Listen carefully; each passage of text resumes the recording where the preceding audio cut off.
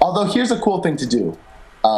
If you're doing a big room song, do your first drop so it's just the kick, the synth you're using, as well as white noise. And then when you bring out the white noise, incorporate a new element. So that means have the white noise in your face maybe for 4 to 8 bars. And then once it cuts out, bring in the hi-hats or bring in a snare. So it really gives it that change, and then cut the white noise out completely. I think a cool thing to do is keep people wanting more white noise. And especially one of my roommates out there, he's like obsessed with white noise. If you give him some white noise and it goes away, it drives him crazy because he always wants more. But he likes that wanting it more. I think a lot of people do in the club. So it's really cool, a really good idea, production idea to tease people with white noise because people love it. It sounds great on a huge system, but you don't. That's really interesting. I think that's something that is kind of, it's not unique to you, but I think it's something that we can learn from you, which is you have a perspective in the producer's chair, and then you see the result on the dance floor as a DJ. Right. And in the same way, you also can look at other people's tracks and see what works and what doesn't work, and then take that back to the producer's chair. And so I think that's really kind of a neat thing. So you're saying white noise makes the crowd go nuts. It seems simple. I mean, but not in every with big room house music or club music. Because if you do white noise the same way I did it in this track on like a heavy electro song, you're not even going to hear the white noise. You really only want to use it on songs that don't have that much going on. So you need something to give it more energy. Like, I don't know if I have a good example, but like say you have a song that's just a bass drum and a tiny little synth underneath. It might be a really cool line, but it might not have enough energy to be the full drop. If you just put a huge white noise on top of that, it's going to fill in the space, make people go crazy. And then by the time you take it out, they're going to be so excited by it that the next element that you add to the synth line is just going to keep up the energy. Gotcha. That's a way. It's a good energy filler. Gotcha. There's another question that just popped in quickly.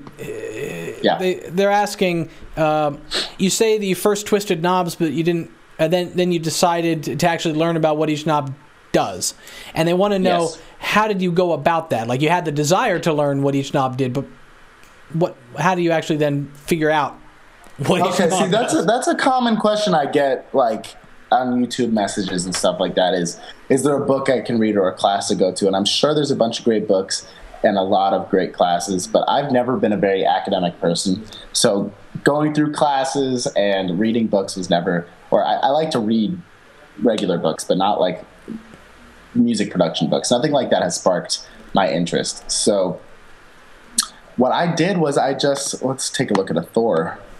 I would be like, okay, I keep going back to this oscillator and I like how it sounds. And then I would search in the manual what this is. I'll be like, okay, that's a sawtooth. All right, now I know what a sawtooth sounds like. Or this is the noise box. That was obviously easy to learn. And then these guys, I was like, okay, I keep playing around with these, but let me learn what they actually do. So I realized, okay, if I take this A up, it takes longer for the sound to come out. And then I read, oh, this is called attack. All right, so attack means that there's going to be how long the space is before the sound comes in. And then decay, I was like, all right, so decay is going to be how long the synth goes before it fades out. And the sustain is sort of similar to the decay. If you have it all the way up, the sound's not going to fall out until the decay falls out. And then the release was how long will this note last if I just press it down. So I learned just through playing around with it. So it was still trial and error while I was learning, but basically I was taking mental notes as to what I was doing frequently, what and why I was doing it until I figured out what it was. I don't know if that might have been too confusing. No, I think that makes sense. Okay. There's a comment. Yes. Actually, okay. So, Goonie asks something. He says, "Question." That's not really a question, but there's a question implied. He says, "Jesus, look how long that rack is." And I think it relates to a question that came in earlier from someone, which was, "Do you have any tips on organizing a rack of that magnitude?" Okay. Don't take any organization tips from me. Should we get your roommates in to give their opinion on you and organization?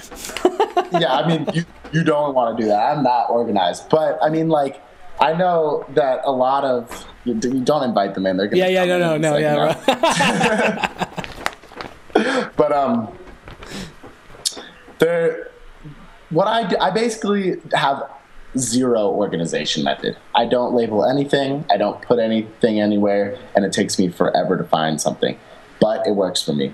I would recommend, and I wish I would do this, but I'm just too stubborn or lazy. I don't know. I would label every single thing you do. I would put all your drums in one section, then all your synths, maybe from the start of the song to the end. That would be practical. But by no means, you can be disorganized and make a song. Like I obviously finish my songs. The organization has not held me back, but it does take me a lot longer than it should. So don't do it how I do it. And this is I know this is a complete mess, and that's just how it goes. Unfortunately, it's all right. If it makes sense to you, it makes sense, right? Yeah. So it's all good. Right. Well, this actually, I got one other question, then we'll jump on to anything else you might want to show us because we're thirsty for knowledge. Okay. But related to this, I mean, the idea, you've got a lot of layers going on, and I think it was Banana Face wanted to know how much layering happens after the structure is written. Do you kind of get the structure of the song done and then add all your layers, or do you kind of add all these layers and figure out what you're going to do with it?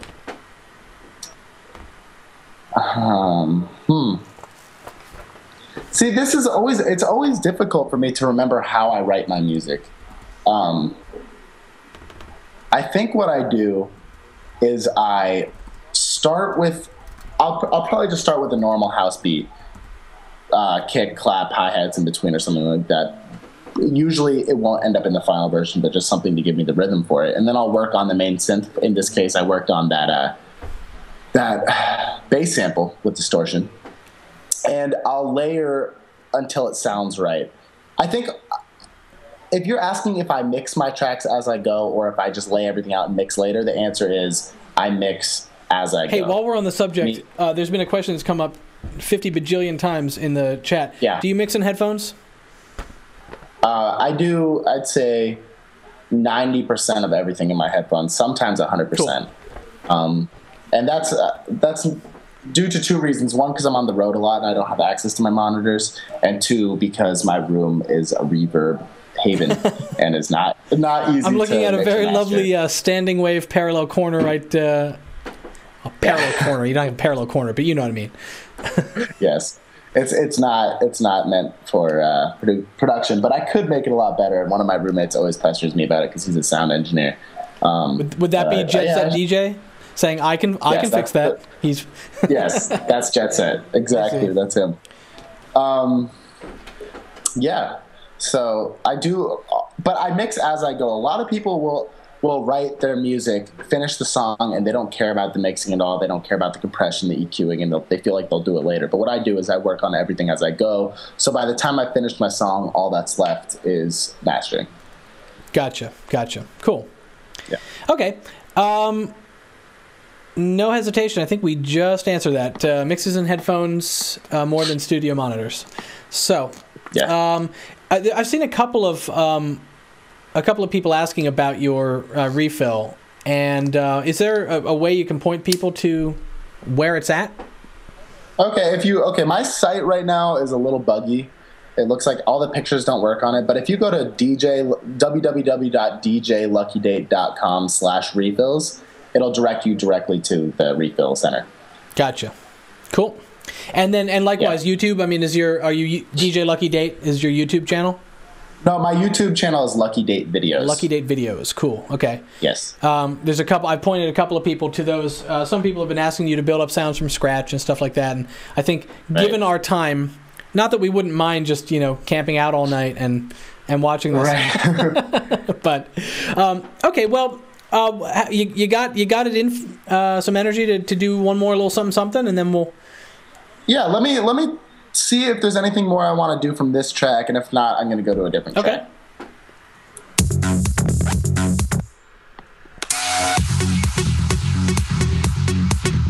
so in a second, I want you guys to listen to the white noise here, and you're going to hear, I'm going to take it out at various places, and I'm just going to do little spurts of white noise. And that's what I meant by kind of cool little spray sounds you can make.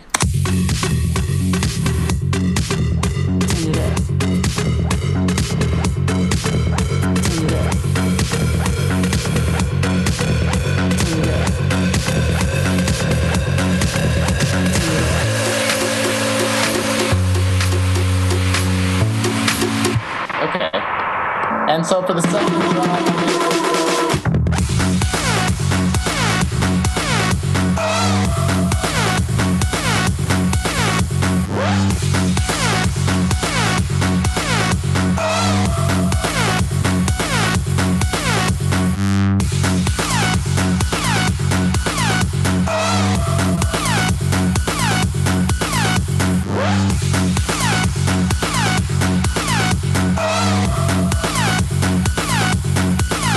turn it up. I don't think there's actually any. If anyone has any questions about that section, say them now. Or else I'm going to move on to a new song. I think that's a no. While you move on to another song, Okay. question. Yes. There's one question. Question. You draw note slot or use keyboard? I think that there's an analog delay on your keyboard as you're typing there, but therefore no. Okay, I'm going to skip that question because Rishwan, I'm sorry, I didn't understand it. So, Okay. Anything else, or are we moving on? someone wants to know: do you start with the drums first, the lead, or the bass?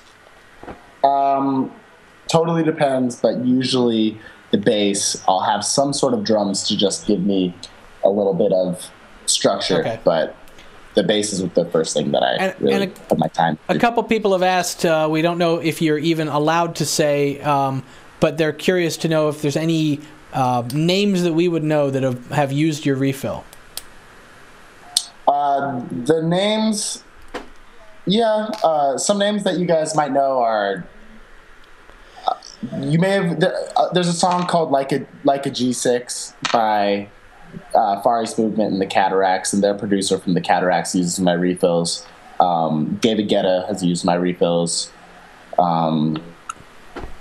There's some huge German hit that was like just taken directly from my refills. They even used the demo song I gave from it. I'd say David Guetta is probably the most well-known producer who's used my refills. Gotcha. Cool. Yes. All right. I'm gonna get out of here. As an aside to people out there, the producer you're talking about from the Cataracts, Niall Starr, is also a Reason user, Reason and Record, Yes. I guess, user. So Yes, he is. very. All right, do we want to look at electro or do we want to look at dubstep for the last one? Yeah. Throw in your votes, guys.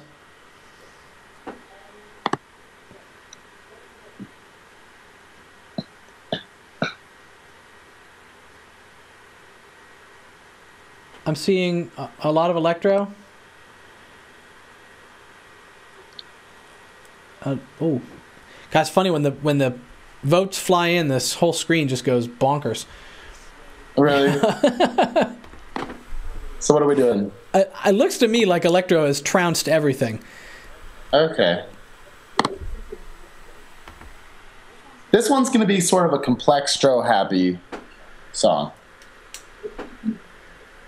Okay. How would we define complextro? Complextro is a term coined by Porter Robinson. He must have been so happy when he came up with that term. He must be like, wow. I'm sure he was. He likes to emphasize that he was not the first complextro artist, but he was the one to first make the name complextro.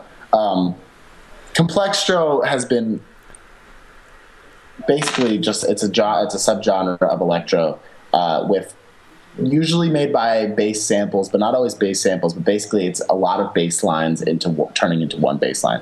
So it's the really, really choppy bass line style of electronic music. And I don't make much complextro, even though I've kind of been put into that team of people. I don't consider my music complextro. I wouldn't even necessarily consider this complextro, but the fact that it has about 6 or 7 different bass lines going on it, I guess would put it in that category. But yeah, let's dive in there. Okay.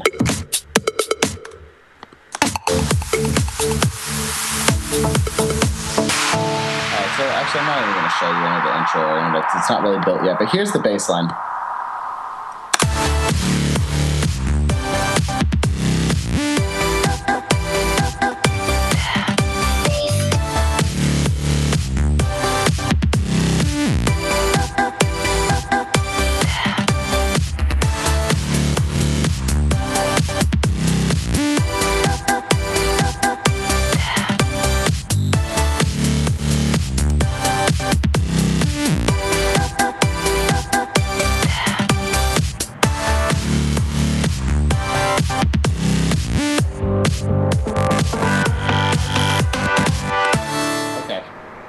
that is my oh my. Yeah, there's a lot of stuff going on in there. Now the main thing, so what I'm going to show you is, I'm going to sort of play the break a little bit. I don't know how, this might sound like a total mess because I haven't been in this project in a while. But here's the synth progression that I'm going to have some vocals over.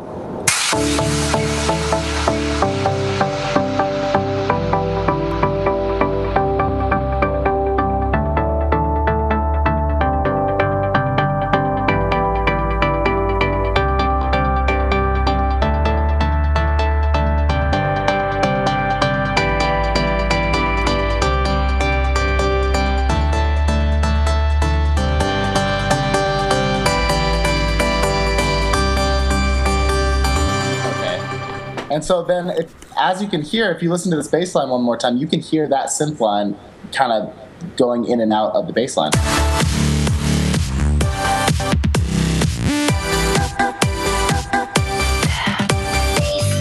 Every time you hear that synth, that's directly coming from that original part. Now I'm going to talk a little bit about the importance of making sense when you're making complex show. My biggest problem with a lot of the complex show I hear today is that it does not make sense. And what I mean by that is it kind of just sounds like people are taking 12 different bass samples, not even worrying about what key they're in, throwing them on an MPC, having their pad, and just like clicking different pads for each one. And I think that that can sound really cool, but the problem with it is that it's not memorable because there's not a melody to it. And you don't always need a melody, but I think it's good to have something catchy enough that it's in your head. Because if you just have like blah, blah, blah, blah, blah, or something like that, you're not going to remember that. It's not catchy enough. A question that came in related to that actually from Rish One. He wants to know, you mentioned that you're not the most musical, but how do you come up with those chords and melodies that we're hearing? I mean, they're very catchy and very cool. They're just trial and error. Really? And when I say I'm not musical, it's not that I don't know how to make a good chord. It's that I don't know what I'm doing. So when I play a chord for you, or I guess I don't even know where the sentence is, but if I were to play a chord for you, it might sound really cool, but I could not tell you what notes I was playing or anything like that. So I'm not classically trained by any means, but from doing this for a lot of years, I can make chords sound good with other chords just from my head, but I don't know what I'm doing. I couldn't tell you what I'm doing. Gotcha. Okay.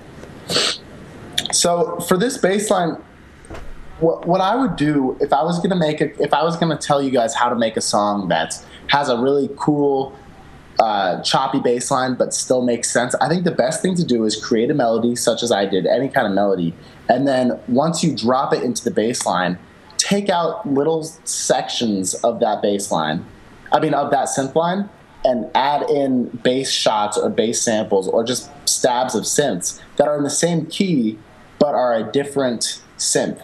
So that way the line, it still has the same melody to it, but you're getting that crazy contrast of synths. So it'll still make sense to the ear. So as you can hear, all of these synths are going to be in the same key as the main synth that's playing, but I'm just taking out the synth. So every time I point at the computer, I'm going to be like playing the main melody, and then when I release my finger, it's going to be a new synth coming in.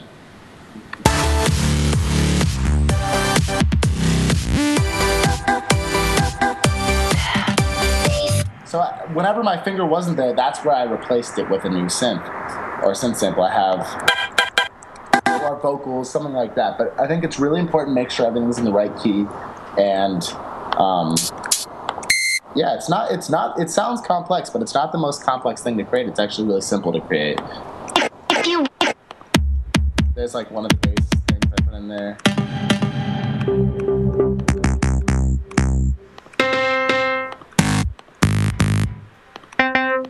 These are all little shots I put in there, at different times. Yeah, this is the second synth that comes in. It's that one. Wow. Oh, and once again, guys, I put white noise during the first part. I really want to emphasize this white noise thing. I know it's probably getting annoying. No. But here's the white noise here, and it happens when it first hits. You always want that. I took it out right after those first two hits. So it's only on the first two beats, you're saying? This song, it's only on the first 2 beats. It's right here. It goes like this. And it's out, but it has reverb out. Wow. I mean, I think it's great, and I don't think you're driving the point too much. I mean, it's like white noise is one of those things that if you're learning and you just pull up the noise generator on a synth, you'd be like, why the hell would I want to use that? That's like that sounds dumb. So I'll never use that. and I think it's great for people to kind of realize that actually that's like a very important component to modern sounds. Definitely. Very cool. So are there any last questions we want to take? Or is there anything about this song we want to do? A couple of questions about how long do you make your builds, and do you stick to a minimum length? No, I don't. I think I would stick to a maximum length. I wouldn't go over a minute on a build. I think a minute is a little bit too long. A minute's not necessarily too long. Anything over a minute can be too long. And I think that people love crazy builds, but if you're going to make a build that goes on for longer than a minute, you better back it up with an amazing drop, because it's really easy to make a build really, really exciting, but it's not that easy to make a drop that's exciting. So you could create this build that's like, you think the most amazing thing is about to happen, and if you don't counteract that with an amazing drop, then you just lost the dance floor. The dance floor is going to be let down. Okay.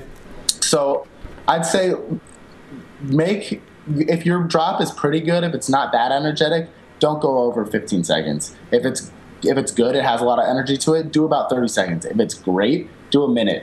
But the less energy the song has, I think the shorter the build should be, and the less crazy the build should be. Like maybe build should just be a sweep up and a little bit of a drum roll. But if it's going to be a crazy drop, really add some reverby synths, add a lot of automation to samples and stuff coming up, make it a really big build. But the biggest problem I think people have with builds is that they make up the build better than the drop. And I'd rather the drop be better than the builds, to be honest. So listen, there's a question that has come in the entire night, and I haven't asked it because I think it's a really simple answer, but I'm going to ask it in case. Yeah. What if it's the most amazing answer we've ever heard?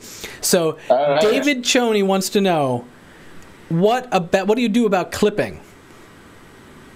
Do you just turn down the master fader? Like, how do you prevent clipping? Well, okay. Maybe it's not a weird question. That's actually my question for you or anybody. Is it actually clipping if it's above that 0 here? Or is it clipping when it's above here? Well, let me look at your screen. Hang on. Is it clipping where and where? When it hits at this 0 you're looking right now in VU peak mode. So VU metering is different than peak. You're probably more used to peak metering. So if you hit that mode button a few times at the bottom, wow, this has turned into a tech support session. There, until it says peak, that's going to be a meter that you're more attuned to for like. So where on this meter is clipping? 0. Okay. I guess I am clipping in all my songs, but for some reason when I bring them into Logic, it's not clipping. Gotcha. Okay. So that's what I look for. I always master my songs in Logic, and if they're clipping once I bring them into Logic, then I turn everything down inside. Really. Cool. Yeah.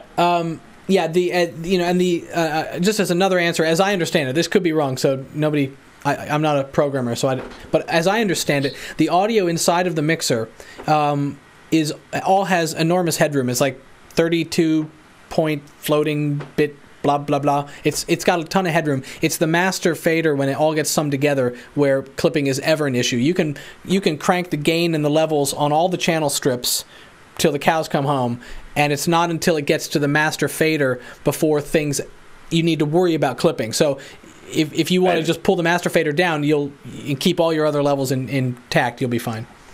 So anyway, All right. Well, listen, Jordan. Thank you so much. I think this has been awesome, and I can tell you from from the engagement in the chat and the viewer numbers and every other way that I can look at this, we have just been soaking up every word and every minute you've given us. So awesome. Well, thank you so much for having me. I hope everyone enjoyed this and learned at least something. Yeah, I think. So the big takeaway: white noise is your friend, and white noise is your friend, and experiment and get to know these knobs and practice and definitely. Cool.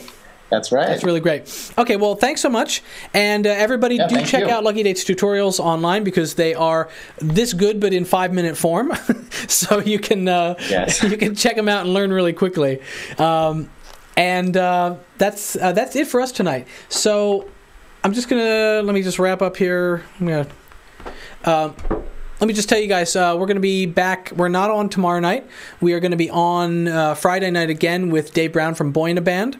He's going to be building us a modern pop song. He's actually been doing it all week. In fact, you don't need to wait for our live session on Friday to do this. You can head over to boyinaband.com now and see this track being built. He's going to be putting up, I think, a video every day. And he's going to be showing you different elements of the song. And then he's going to come on with us on Friday and reveal the final song, take your questions, walk us through in a little more detail all of what he did. So, that's it. Otherwise, standard stuff applies. Keep your songs coming. Tweet your songs to MMM Prop Songs or post them on our Facebook wall. And every morning it's now like I come in, I check my email, and then I go to Twitter and I check the tweets and I look for your music. So it's actually far more fun than checking my email, believe me. So excellent. All right, guys, have a good night and send your music because this could be you. What the fuck?